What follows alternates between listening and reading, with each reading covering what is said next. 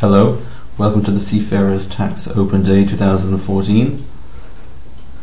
We held these seminars in Dublin, Cork and Donegal over the dates March 12th, 13th and 21st. Okay, so I'm just going to run through the main items so we have a record of the key situations that were discussed. This is our itinerary for the next 55 minutes. Short summary on who we are, an update on the 8 items every Irish seafarer must know. We're going to emphasise the records you always keep.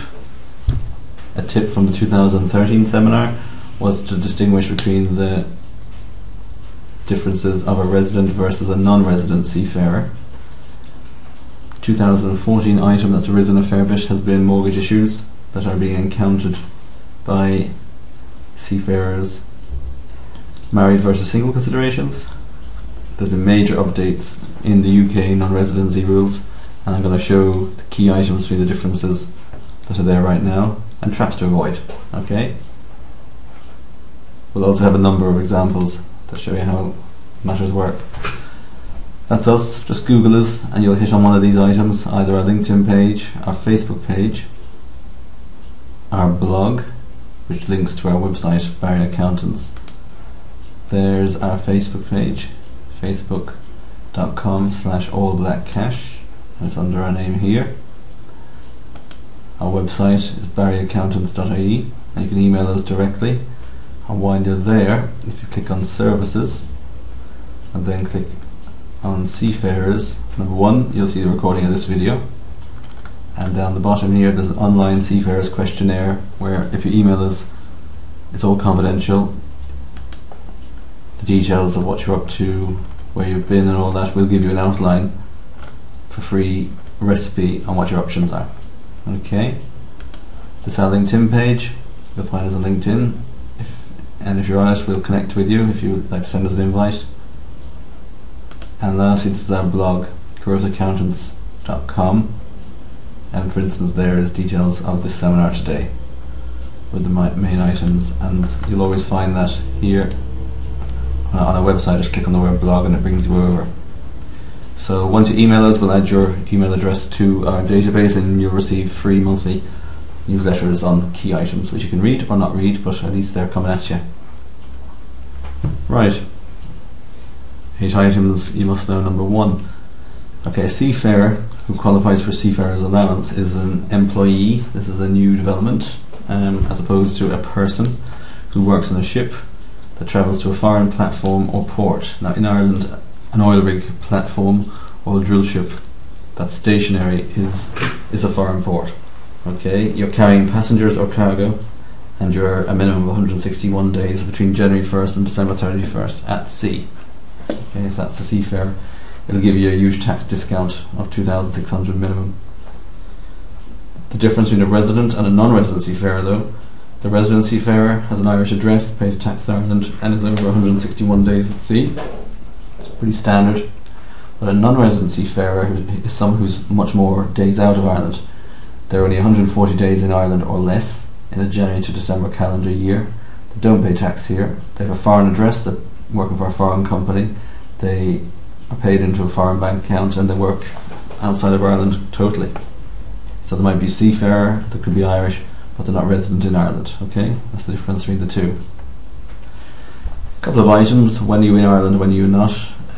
If you set foot in Ireland at any time during the day, you're in Ireland, but if your boat or plane, for that matter, lands in the airport and remains in the port and you remain there, you're viewed as being airside. You're not actually in the country, you're still at sea. Okay, so you could be on a cruise ship or a ferry that's docked in Ireland, but if you don't get off the ferry or leave the confines of the port, you're still classed as being at sea and outside of Ireland, so those days count. The midnight rule is a UK rule. The way it works in the UK is if you are gone by midnight, you were never there that day. That doesn't apply here. If you're here at all during the day, for instance attending the Old Ireland and departing on a boat that afternoon, you're still here. Okay, so the day coming and going does count in Ireland. So the day coming you might arrive at 3 in the morning, but you're here that day, or the day leaving you might leave at 3 in the afternoon, you're still here. Now, if you qualify for the Seafarer's Allowance, which is 161 days at sea, you get an extra 6,350 tax-free per annum. This saves you a minimum of 2,600 per year, and there can be many other tax-deductible expenses that we can avail of. You also get an extra tax credit if you're paying PRSI in Britain. Okay, you pay PRSI there, you tick a box here and don't pay it here, but you get an extra tax credit here to compensate you for the higher PRSI cost of paying tax in the UK. What difference does this make? Well, let's have a look here. The non-resident seafarer versus the resident seafarer. Okay, the difference is if you're resident here, you pay tax here. If you're not resident here, you don't. The only items you would pay tax on in Ireland would be income arising in Ireland, such as rents or sale of property or something like that. But certainly on your day job, you wouldn't pay tax here if you're non-resident. Okay, that's the big difference. To be non-resident, and there's no other way out of this, you must be an average of 140 days or less in the country to be classed as non-resident. That's assuming you're working outside the country, being paid from a foreign point, and you're working for a foreign company. Okay, that's it. But 140 days or less, not 183. You can forget the 183 day rule, that it's gone. So if you're 140 days on average in the country, it means you're 225 days out of it on average. Okay, so just remember the coming and going days count, and it means no tax on Irish income. So that's where you got the zone at. Now starting off, it's tricky because there's a 2-year rule, okay, which is the 280 day rule, which means between this year, say for instance 2014, and last year 2013, you'll no more than 280 days between the 2 years. So it's this year and last year divided by 2, and if that is 140 days on average in the country or less, you're non-resident. Okay, key item, I'll show you some examples in a moment. Continuing on from that, if you are non-resident for the following 3 years after you leave, you're still obliged by law to file a tax return. Now some people are non-resident for many years, they still file a tax return just proving where they are, what they're doing, and even though they're earning money, they're not earning it in a way that makes them taxable in Ireland. So just to confirm that. Just a point for all non-residents, if they have anything coming in here in Ireland, if it's less than 3,810, it's tax-free. So that's a non-resident, but they have, say, rent or something coming in Ireland. If it's even €1 over 3,810, the whole lot is taxable though, at 20%. Okay. Type of records you need to keep. We like to see the discharge book, a scan of that, proves when you got on and off the vessels. Your passport shows foreign jurisdictions you entered. Keep an A5 size diary or an online diary of where you went, just little notes, just work stuff, not private thoughts. It can be useful to double check something as regards where you were, if you were delayed in an airport or anything like that. If you have a foreign address, we like to see a foreign address. If you're working in Korea and you're staying in an apartment block there between shifts, well, the foreign address there is fine. If you're being paid from a foreign pay point, we like to know that, foreign employer, who they are. Set up a foreign bank account. It's extra reinforcement that you're non-resident if you have a foreign bank account. You can have an Irish bank account and be non-resident, but you'll see in the new British rules that anything that ties you to the country is used as a way to undermine your non-residency claim. So a foreign bank account is good. Just with the offshore bank account, 2 institutions we like to recommend that we're not on commission or anything. One is Barclays. So if you Google Barclays offshore, you'll come to this, and it explains why to bank offshore. It's just if you're a seafarer and you're being paid in various currencies from various locations, having one bank that's offshore with good internet access is an advantage. The main issue to do with opening the account is you might have to put in something like 5,000 or 10,000 US dollars or sterling to get it going, but so what? It suits your profession, it reinforces your non-residency if you are non-resident, and it's completely secure. These are great banks, you know. Same with Lloyds, international.lloydsbank.com. Same issue here, is international banking for you? Just have a read of that, and if it suits your circumstances, I highly recommend you open an offshore account if you are working offshore. Okay. Couple of things. If you're married, file separately to your wife or husband. When you are working outside of Ireland, you're counting your days. Holidays abroad do count as days outside of Ireland. Keep track of these, as do trips to the north of Ireland if you're a Republic resident. Days where you're held up getting back on a ship or oilery due to weather issues or other issues such as the ash cloud, or there was tensions with North Korea inside the last year, which prevented a lot of people returning to South Korea because there was missiles facing towards the country. A letter from your employer at the time explaining why you were late returning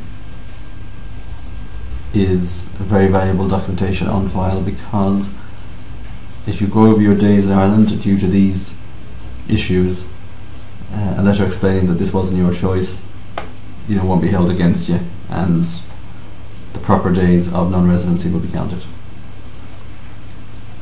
Traps to avoid if non-resident. When you leave, not filing for the 3 years.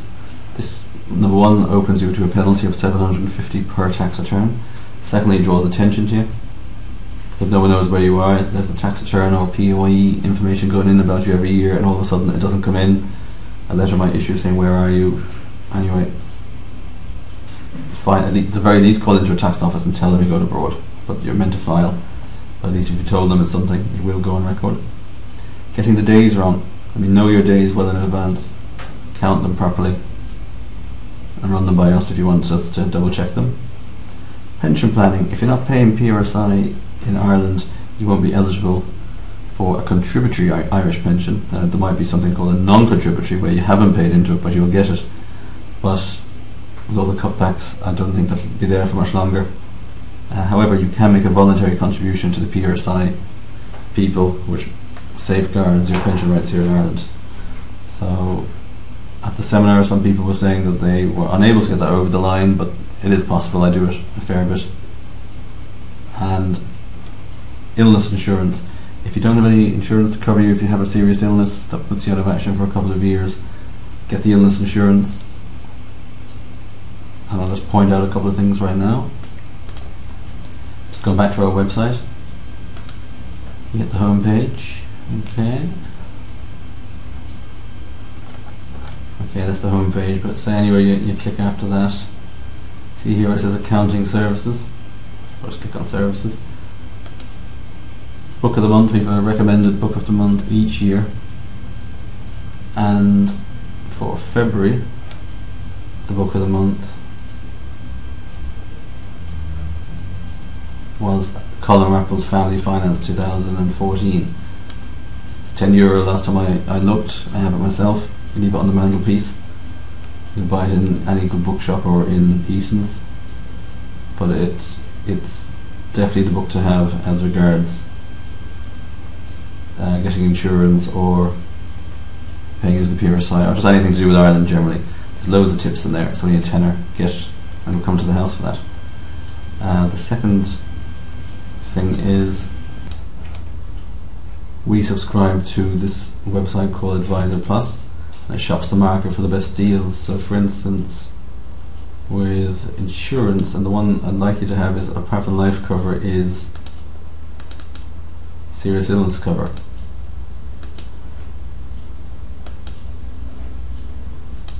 But in this example here now I have a fella who's going to be age 30 next birthday. The insurance cover is 50,000, but if you get seriously ill before that, the 50,000 will pay out, assuming it's one of the listed illnesses. 20 years, and how much is that going to be? Dun dun dun dun. €20 a month with Aviva, €15 a month with Caledonian, €13 a month with Friend First, and so on. Now that's just shopping the market. Zurich 1373, New Ireland 2020.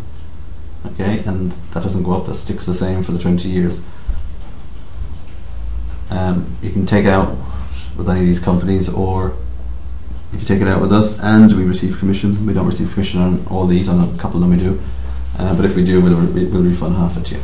So, but that's not really the point. The point is get the insurance if you don't already have it. Okay. Alright.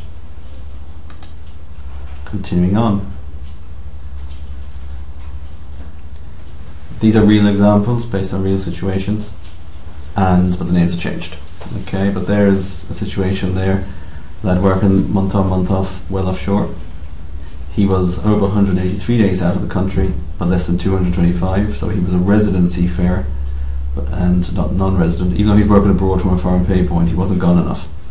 But he did receive the seafarer allowance as well as his other tax credits, and he had a tax bill on 45,000 of 11,577. Okay, gives you an idea of the amounts, 26% of your income, in case you have to put money aside. This is a second example. We'll call this girl Jane an alien. That's E.T.'s relevance there. Going back over to France, Stella Sealing.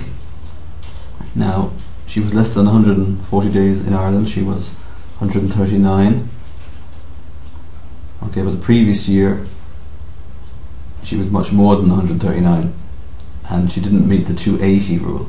The 280 is she's 280 days in Ireland between 2012 and 2011. However, in 2013 we advised her if you were less than 30 days in Ireland in the subsequent year, so she was less than 140 days in 2012, and to make that non-resident she had to be less than 30 days in Ireland in 2013. So if she left in January, she didn't pay tax on that 50,000 for 2012, and she saved herself 14,000. Okay, so in this example there's no look back. It's because she was gone so suddenly in the following year that she remained tax free. So, and that's because she was looking ahead. This is kind of another one. This person here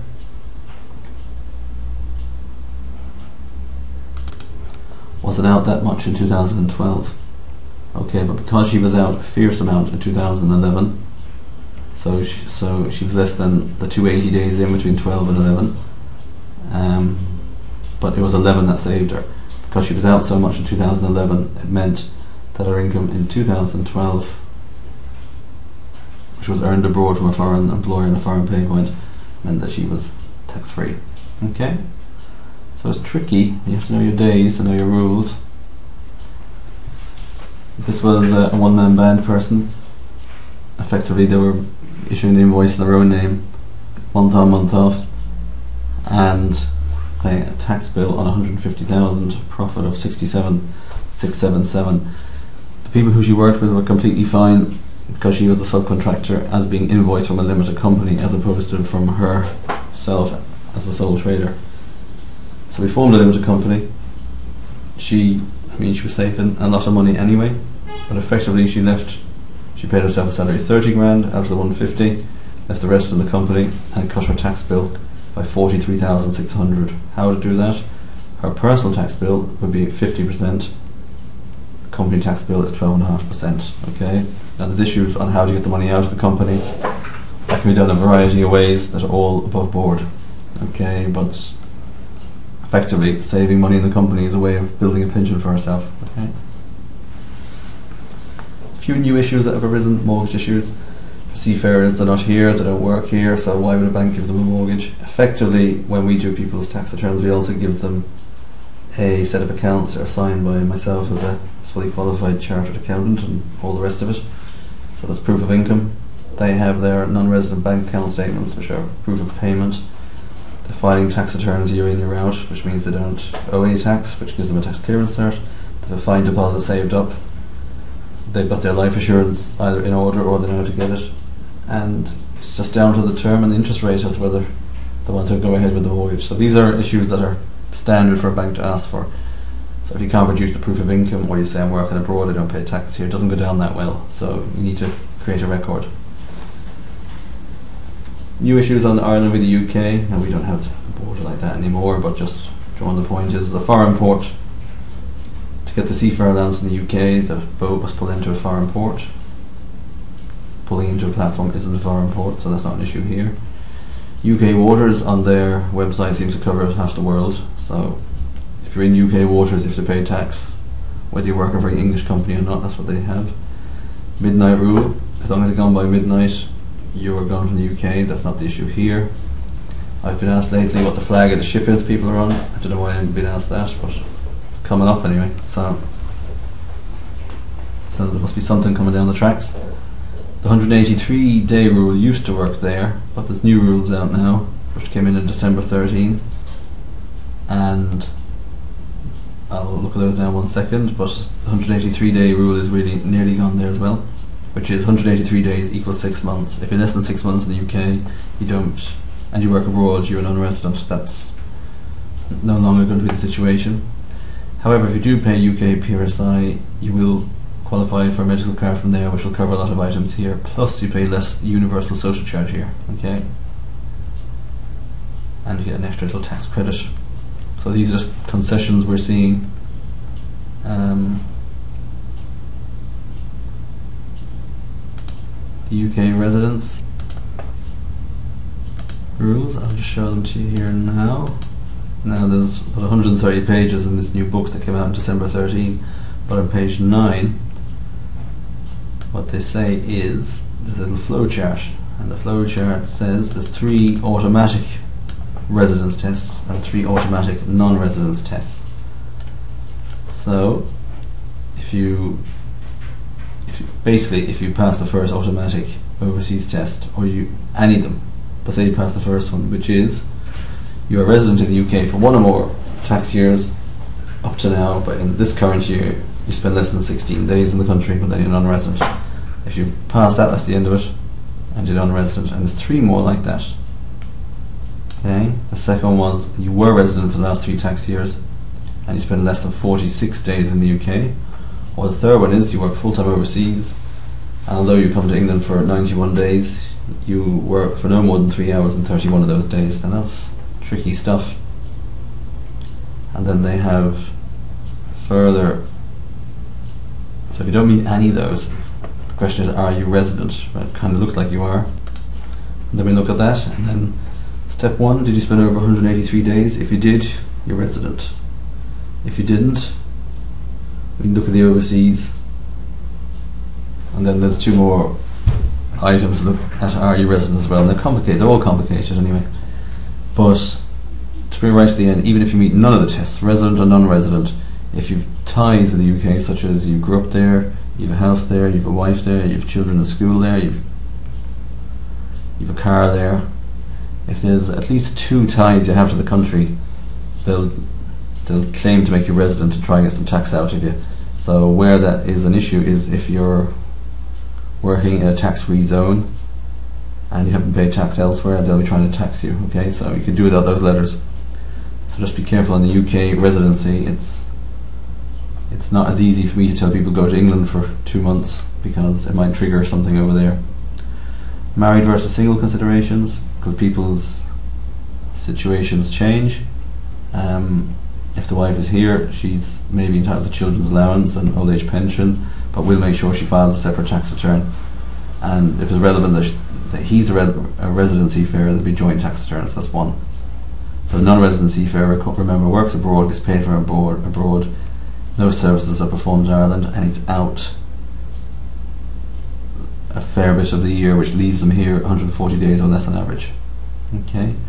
Our fees are, for first year returns and setups, are 840 inclusive of that, and every year after that it drops to 615 per year. That's per tax return. To set up a new company is 615 including that, and there's approximate additional fees of 1,000 a year, but it can be well worth it if the tax saving is to be had. And just while we're on the fees there for a second, if you go to About Us and fixed fees on our website, there's various early payment plans. So for instance, you pay within 10 days of invoice, and on a bill say of 700, there'd be 50 quid, so it'd be 100 quid knocked off is paid within 10 days. Or if you pay us in advance, we knock off twice that, 200 quid. Or you can pay us over 4 months at 0% interest, over 11 months at 8% interest. If you don't pay us at all, we keep adding 10% interest a year, and we'll withdraw the work. So there's a few options there for people to look at. So that's in our About Us. Go to barryaccountants.ie, just touch About Us and go down to fixed fees. Okay. So that's that situation. So what to do now? Well, if you have a query, I would advise you to go back to our website, click on Services, just bring that back a small bit, the Seafarers area here, just go down to read more, and down the bottom there's an online Seafarers questionnaire. It'll automatically, after you fill it out, send us in details about you, and we'll give you an outline opinion for free on what your options are. Top questions you'll be asked are the basic stuff: who you are, where you live, your contact details, how you'd like it to contact you, type of job you have you a tax record already set up. And then the key items are, for the last year, how many days abroad were you and where were you? Okay, that's a key one. And then in the years going back as far as you know, how many days out of the Republic were you? And then some extra items down here. If there's any gaps in your employment, what were you up to? Who do you work for now? Are you a company or limited or a sole trader? How often do you get paid? Do you paid when you're off? Have you a contract? Do you pay tax already? Do you pay UK national insurance? Do you have a discharge book? Are you married, single? Have you a foreign address? Okay, you can rattle these off and then fill in any of the last items of information you feel might be relevant that we haven't asked you about. Okay. So the more you know, the easier it is for us to advise you, because the more you know and the more records you keep, the better you'll be at providing us with relevant information for us to advise you upon. Moral of the tale is keep the right records, educate yourself, plan ahead. Okay, and if you want to email us any of those surveys or drop us a question, do so. Just click on our website and email us in, and we'll add your email if you're okay with that to our database, and you'll receive our newsletter every month that you can unsubscribe from at any time by clicking the link at the bottom. So that's it, and let's be there. So I'll say goodbye for now. Thank you.